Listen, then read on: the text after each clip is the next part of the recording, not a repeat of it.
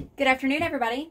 So we have something different in front of us today. This is a 1/2 inch, maybe 3/8 of an inch, solid MDF. It has been, of course, cut down, routed, and then sanded down. I started at 150 and walked my way up to 320 to give it a nice smooth finish. And what we're going to do is we are going to work on making this a serving tray. So we've got our handles over here that I picked up today at Hobby Lobby. They were half price, so I was able to get a deal on them. These are actually going to get spray painted black and then sealed. So we're going to do that off on the side. But this is going to be coated in kind of autumn, fall colors. I kind of want it to be a Thanksgiving type tray. So we're going to use those reds and browns and those kind of colors. I did want to show y'all these. So these are little stir spatulas that I got in the baking aisle at Michael's. I think I paid like $6 for each of them. I've got another one in the white. But these are really, really good. They're going to be a great alternative to using popsicle sticks, because they're silicone, you can just wipe them off. I actually mixed up all of my paints with these stir sticks, and I was able to just wipe it off in between. So these are really, really good. Again, I get them in the baking aisle at Michael's. So before you ever pour on MDF, you have to prep it first. This MDF will soak up any water that you have in your paintings, and it will kind of give it that fuzzy type lifted look, which we do not want. So always make sure that anytime you pour on wood or MDF that you put a base coat down and seal it. I have taped the back side of it with just blue painter's tape because I want a nice clean bottom. And we are going to put little risers on the bottom as well. So the white that we're going to use, this is going to be a Dutch pour. We're using, looks like a mixture of Behr and DecoArt paints. It is my pouring medium recipe. So our white color and our flood color is going to be this Behr Ancient Ivory. So I got these mixed up today at Home Depot. And I just get the flat because we're going to be sealing it anyways, so you don't have to get the glossy. It's cheaper just to get the flat. These are paint samples that I think I got for like $3-4 a piece or something like that. So we're going to put a really good nice coat down on our MDF. Let's move this stuff out of the way so I don't spill it.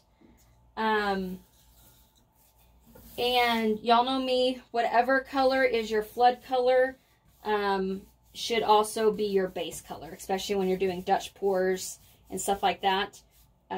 Your base pour or your base color should always be a color that is in your painting. So that way, if anything does show through, you don't have a color that's not in your painting showing through.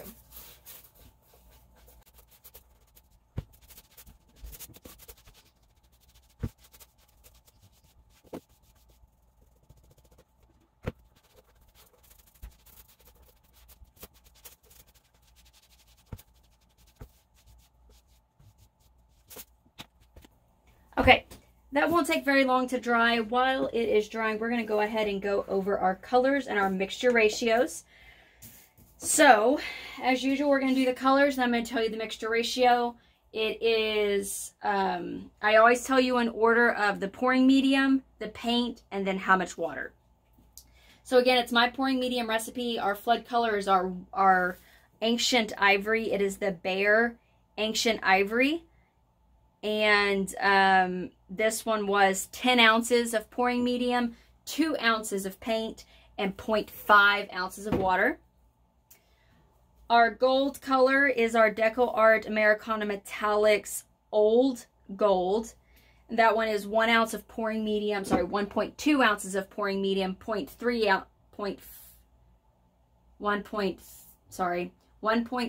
ounces of pouring medium, 0.5 ounces of paint, and 0.2 ounces of water. Our red is our Behr Dark Crimson, and that one is 1.3 ounces of pouring medium, 0.5 ounces of paint, and only 0.1 ounce of water because it's not as thick as the gold. Our brown is going to be our DecoArt Americana Traditional Burnt Sienna. 1.3 ounces of pouring medium, 0.5 ounces of paint, and 0.1 ounce of water. We are going to have this deep metallic looking red. That one is going to be the DecoArt Decor Metallics Copper mixed with our Media Fluid Acrylics Primary Magenta. So that one's 1.3 ounces of pouring medium, 0.3 ounces of the copper, 0.2 ounces of the primary magenta, and 0.1 ounce of water. And then we are going to add a little bit of black to the painting just to pull it into the handles that we're going to paint black. And we are using the Behr, this one is Blackout. And that one is 1.3 ounces of pouring medium, 0.5 ounces of paint, and 0.1 ounce of water. We're not going to use very much black. I mixed up the same amount just in case, but we're not going to use a whole lot of it. I want just enough black in there to tie the base into the handles. So this is almost dry. We're going to give it a few more minutes to dry, and then we are going to go ahead and get started. Again, this is going to be a Dutch pour, and we are going to be using my Conair Cord Keeper 1875. I get mine at Target. Link is down in the description. I use the lowest setting, the lowest heat setting, the highest air pressure setting, and I have gotten to the point, if I'm going to do a lot of blowing with it, I am using the cool button, and then make sure you always have your attachment on there. All right, as soon as this is dry, we're going to get started.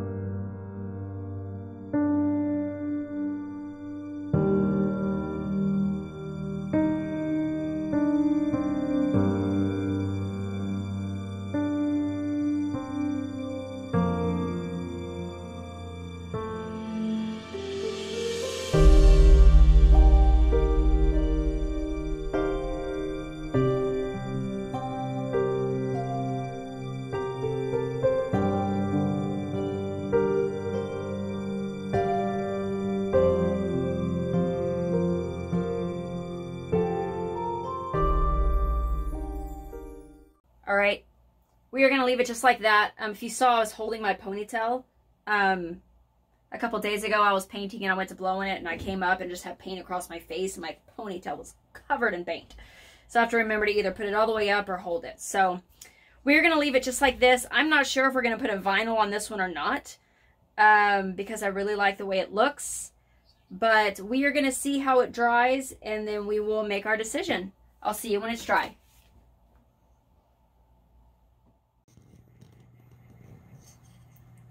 Good morning, everybody. So it is the next day, but I had some leftover paint. So what we are going to do is we are going to use this paint to do a clock. We're going to make a clock with it. So all of the colors are the same. I probably added, since it is the next day and it's been sitting all night long, I added about 0.1 ounces of water to each of the colors. And then I did have to make a new white. The white is 3 ounces of pouring medium, 0.8 ounces of paint, and then 0.3 ounces of water. But it is that same ancient ivory color. Sorry, it's about 4 a.m. right now, which is about an hour after I normally get up. But it is still early and I haven't fully had my coffee yet. But I wanted to get this done so I could get it moved out of the way so I could work on some other stuff. So this is just a regular vinyl record. Grab another one from the closet here. I know that people have a lot of questions about how to pour on vinyl records. So, so this is, of course, another one. This is just a regular, just a vinyl record. And people are always asking how you prep them. I prep mine with spray paint.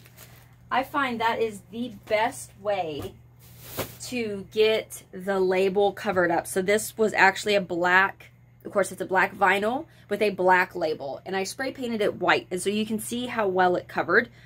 And so now we're not going to have that label bleeding through the paint, except for this little stamp they put on there. It keeps bleeding through all the white I put on it, so we're going to cover that with black. And then we're going to make sure when we do our pours that we put a puddle here to cover that up.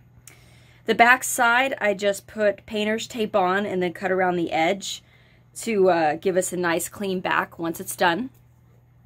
And that's it. That's how I prep my paintings, is just with spray paint. Same thing with tiles. I prep mine with spray paint because it gives really good coverage. And some people don't prep their tiles. Again, I do. I pretty much prep everything because when the paint goes over the side, sometimes it separates and you can see the tile. And by doing the spray paint base, it will help give that paint something to adhere to. So we are just going to grab a tad bit of our, this one was the Blackout. We're just going to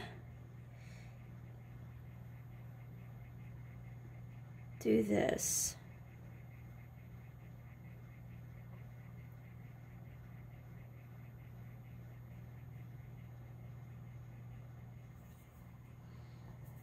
All right, and I tried to make sure I feathered that out so whenever we put our paint on, we don't have any ridges. So I'm just gonna feather it out a little bit more. For those of you who don't know, feathering is basically when you're taking some paint and you're spreading it out so it's nice and smooth and thin, and you're not going to have any ledges. So that's feathering your paint so you can get a nice consistency from top to bottom with no ledges or anything like that. Mainly it's something that you're going to use in when you're prepping walls and all that kind of stuff. When I was in the Coast Guard, my first job before I went search and rescue and law enforcement was aids to navigation, working on lighthouses and buoys and all that kind of stuff.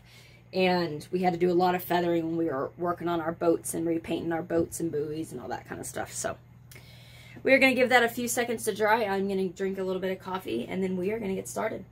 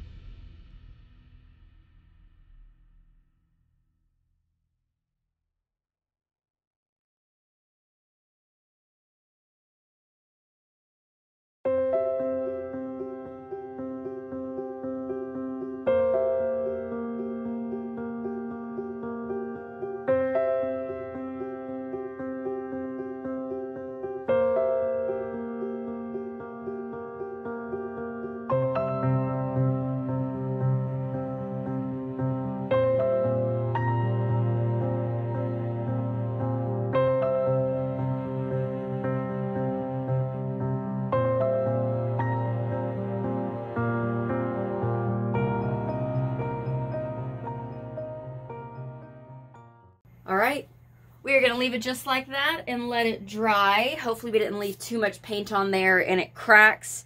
But we are going to let this sit, and then when we come back, we will work on our tray, which is drying beautifully right now. And then we will also work on this. All right, see y'all soon. Hi everybody, we are back.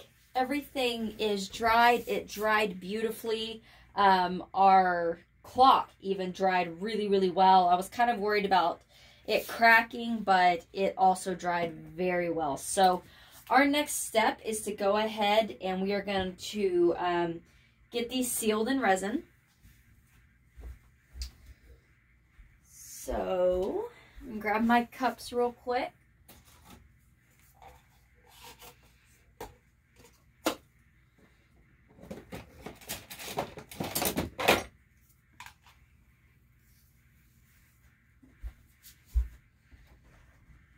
So we are using the Envirotex Light Pour On Resin. This is a 1-to-1 resin ratio. It is by volume, not by weight. And as always, I'm using my little plastic cups with the lines on them to give me a good guide. We are going to be going to the top of the bottom level. And so we are going to go ahead and get our resin into our cups. Remember, when you're using resin, always wear gloves. Some people have a resin sensitivity, so just be wary of that. And do it in a well-ventilated area. And again, always wear gloves. You can also wear just like a face mask if you need to, if the resin and all that kind of stuff bothers you, the fumes from it. For me, I've been using resin for, I think I used resin for the first time when I was stationed in Alaska back in 2007. So 2006. So I've been using resin for a long time. I've never had a problem with it. I don't wear a mask when I'm just doing these type of things. But if I'm actually doing a resin, solid resin piece where I'm doing a lot of torching, using the heat gun and really getting those chemicals going, then I will wear a mask. Because that's when you're getting all those chemicals. I'm not torching these enough to really get that smell and that chemical going. So I don't wear them when I'm just doing this. But if I am doing just a resin art piece, then absolutely I wear a mask. So just be wary. But again, always wear gloves. And I always have a can of denatured alcohol right nearby. Denatured alcohol is great for cleaning up resin.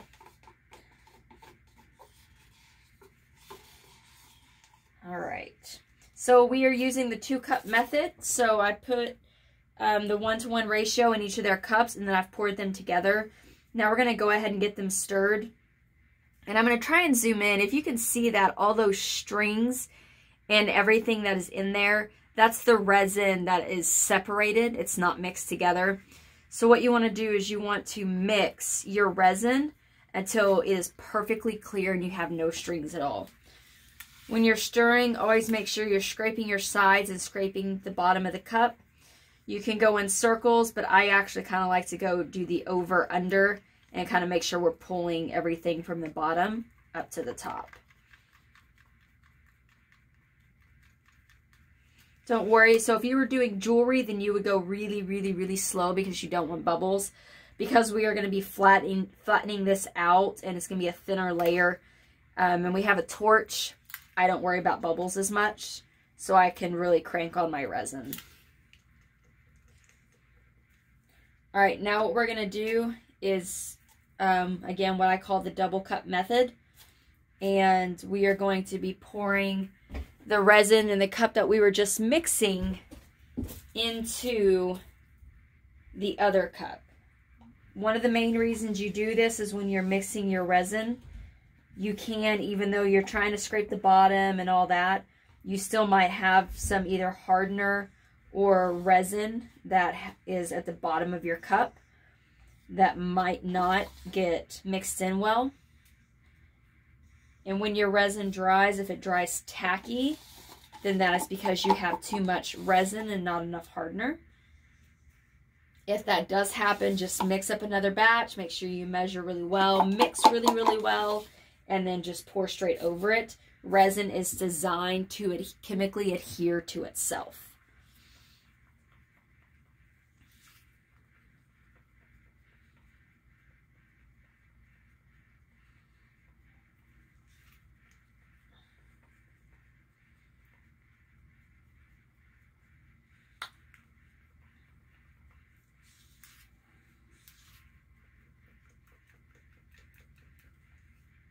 All right, once you get it really mixed up, you should be able to pull it up and it'd be perfectly clear.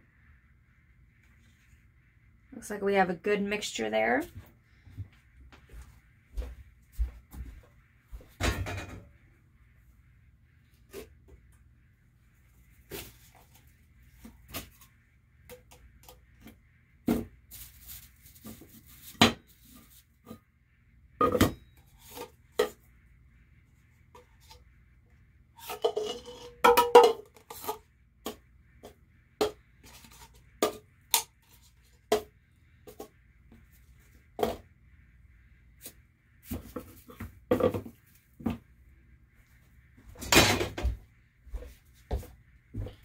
All right, we are going to go ahead and get this resined.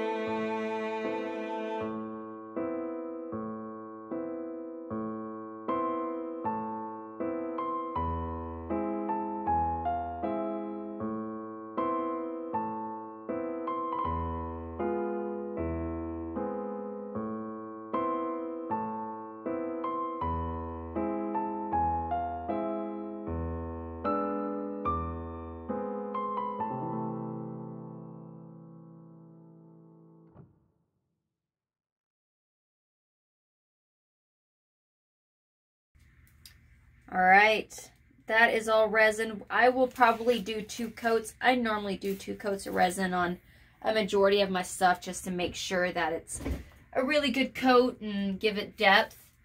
I am going to monitor this for the next couple of hours. I also have a piece that I kind of put over the top so nothing will fall into it. So if you do, when you do resin something, just make sure you have some time to be able to monitor it for the first hour or so. So that way, if anything does pop up, any bubbles or anything like that, then you can catch them before they cure into it.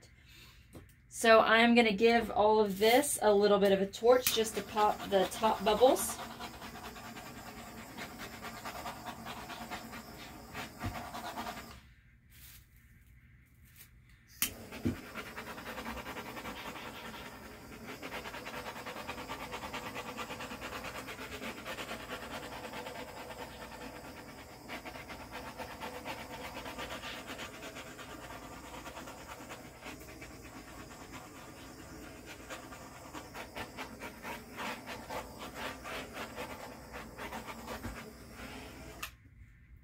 All right, that is it for right now. When we come back, we will be putting our clock together. I'll show you how we put our clock together, as well as drilling out and putting the handles on our tray.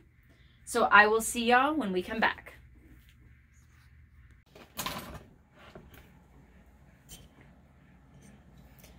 Hi everybody, we are all back. The resin is fully cured and it is gorgeous. Let me grab the clock as well. The clock is also fully cured. And so that is how the clock turned out. So that is going to be a beautiful set. And so now what we need to do is we need to put the clock on. And normally I would have bigger hands, but right now I just have the really small hands that come with the clock. I'll end up switching these hands out with bigger ones, but I will get gold because I like how the gold contrasts.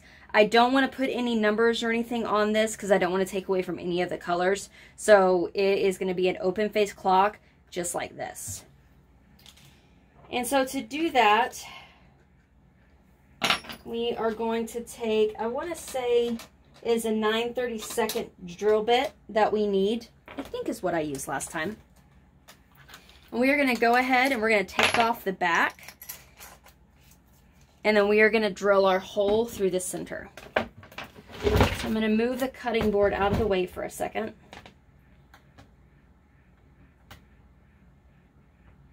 So I splashed some paint on it or something. There we go. Okay. So we are going to take the tape off of the back.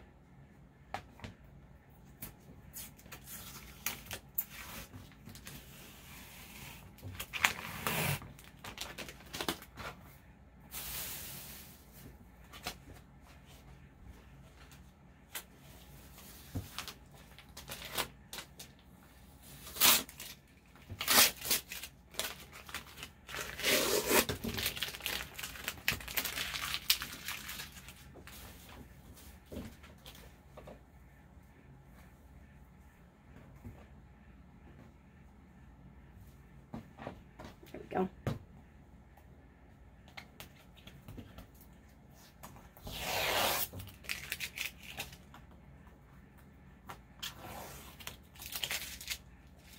Looks like some of the paint leaked through, but we mainly have a nice clean back.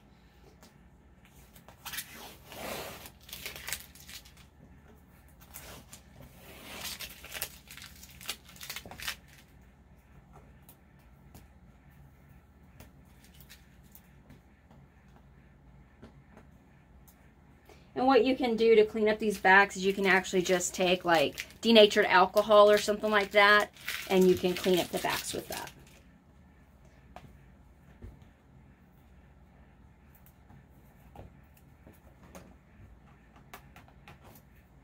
Okay, so now that we have that off, we are going to drill through the center.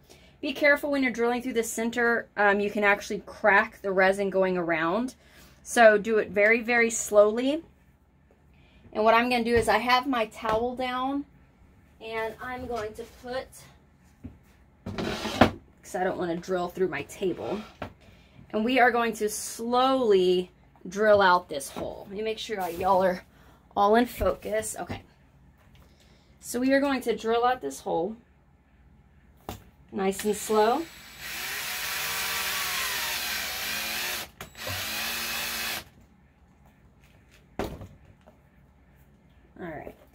So we've drilled out the hole. Let's see if it's going to fit. We might have to slowly walk up the drill bit to make it fit. Yep. All right. So now we are going to use the 19/64 drill bit. And what we're going to do is we're going to slowly open that hole up, because if you try and do too big of a hole, you can crack your piece. And so we are going to slowly drill this piece out. Actually, I'm going to go a little bit bigger. I'm going to go to 5/16. I'm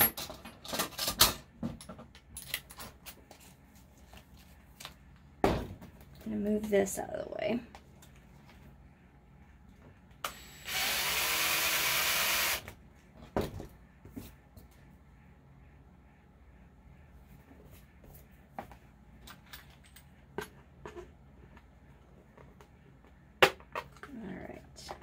And that was enough for us to pop through. So 5/16 is the hole size that you need for this size clock. All right, now that we have the hole drilled out, we are going to go ahead and put on our face, our clock face, and our hands.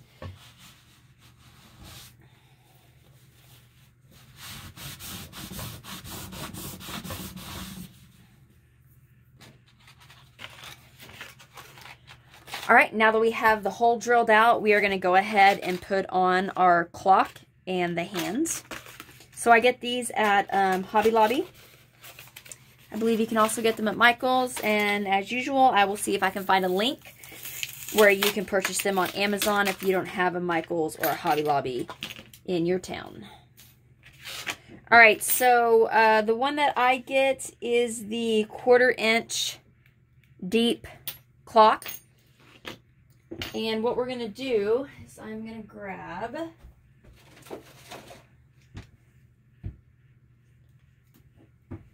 I can get my epoxy going.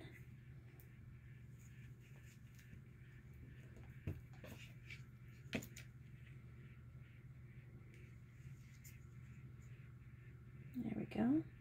So I'm just going to pull some epoxy out. It's way more than what I need. So this is just, ooh, I don't want to put that over that. This is just my Gorilla Clear Epoxy.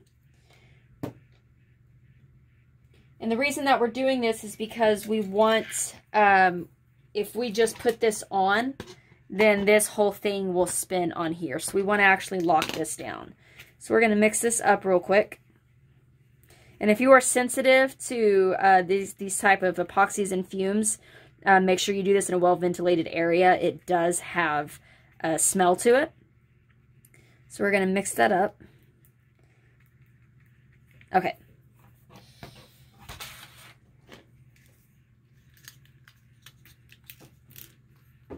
First thing that I do is we put this on. I'm just going to put a little drop of epoxy right there for the neck piece. Give that a few seconds to dry.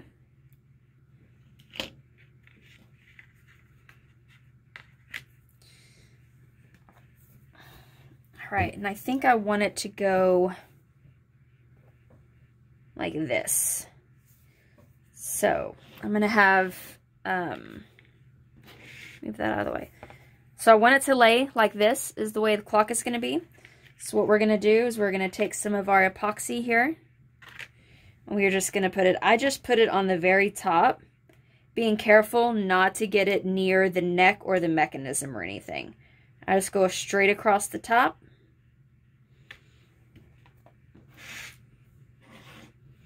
And then we're just going to lay this right on here. All right.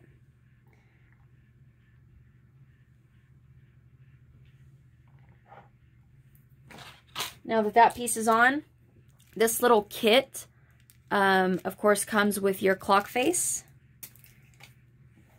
And on the back of these, it actually gives you how you can put them on. All right. So we are going to lay this right there.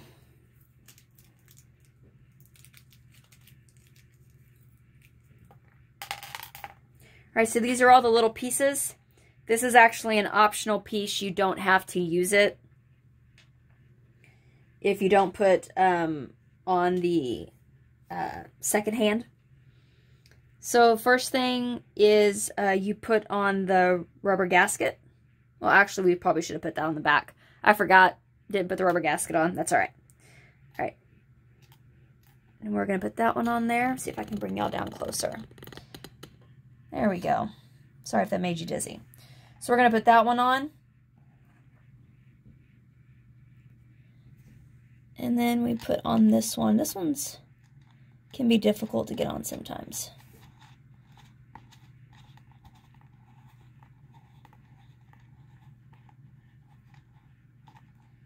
This one is the hardest. That little piece right there is the hardest one to get on.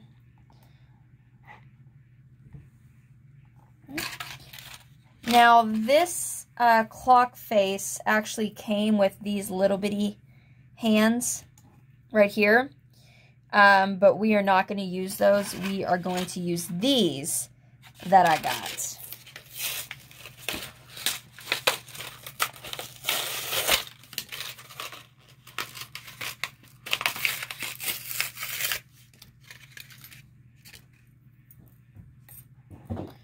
All right, so you're going to put the shorter one on first. Put it on, and you're just going to push it down as far as it'll go. Then you are going to put the long one on, and you can see that it has a little angle. And this piece is actually has flat sides on it. So we're going to turn that just a little bit. And we're going to get it on the flat side so it'll go straight in. Now you can do two things. You can use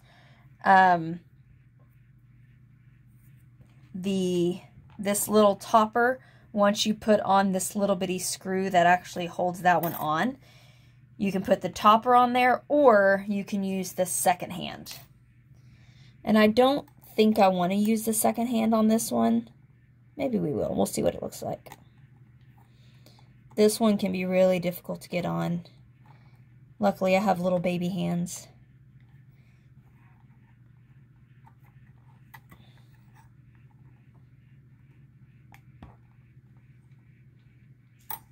Alright, put that piece on. And then if you want to put on the second hand, there's a little bitty hole right here, and there's a little pin on the bottom. I don't know if it's going to focus back there for you.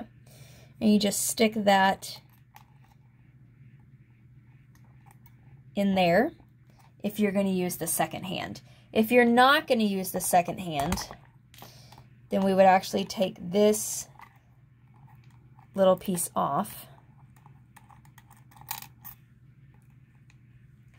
and then use this little nub thing and put that on.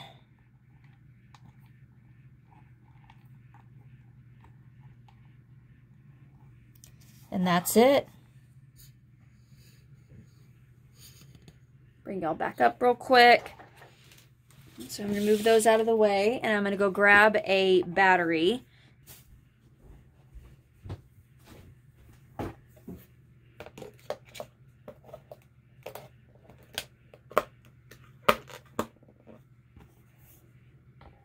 There we go. And now we have a functioning working clock. All right, so we are going to move the clock out of the way for a second, and we are going to bring our tray back in. All right, now that we have the clock all put together, I am going to put the handles on our table, or on our serving tray.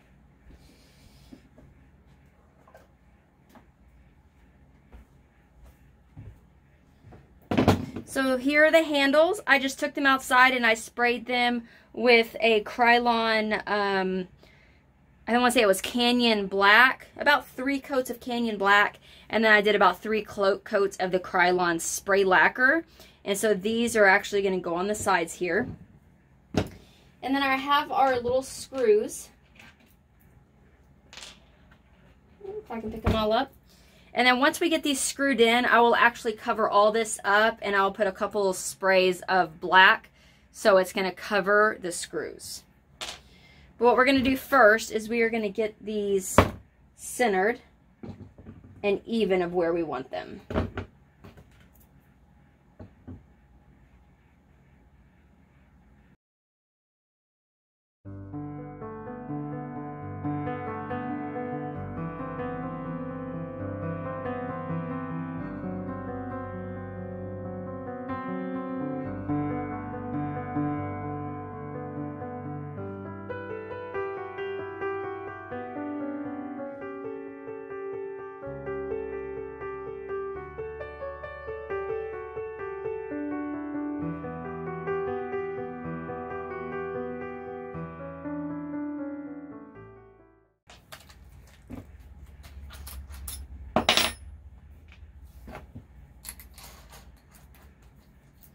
I was going to paint the screws beforehand, but as we drill them in, they're just going to get damaged, so we will do it afterwards.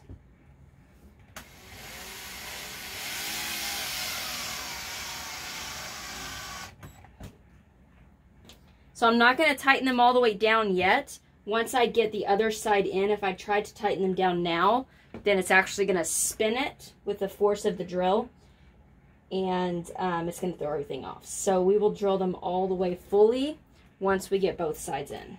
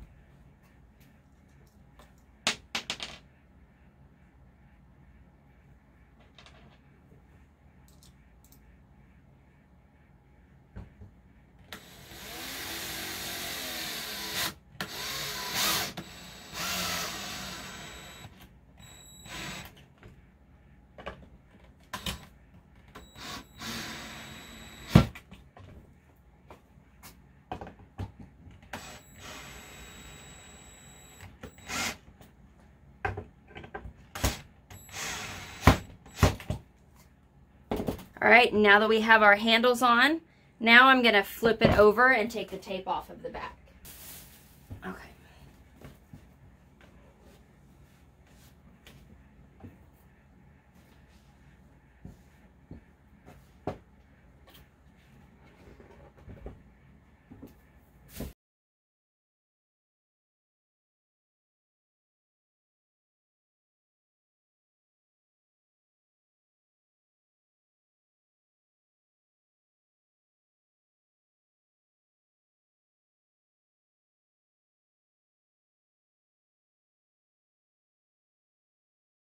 All right, now we have a really nice clean back, and what we are going to do is we are going to put little rubber feet on the back of it, and then we are going to wrap up this video.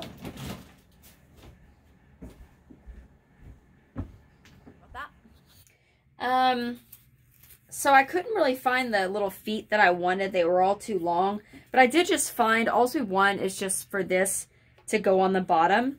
So it has a nice little rise off of whatever it's put on. So I just found these adhesive stickies that we are going to put on the bottom. And we're just going to do that.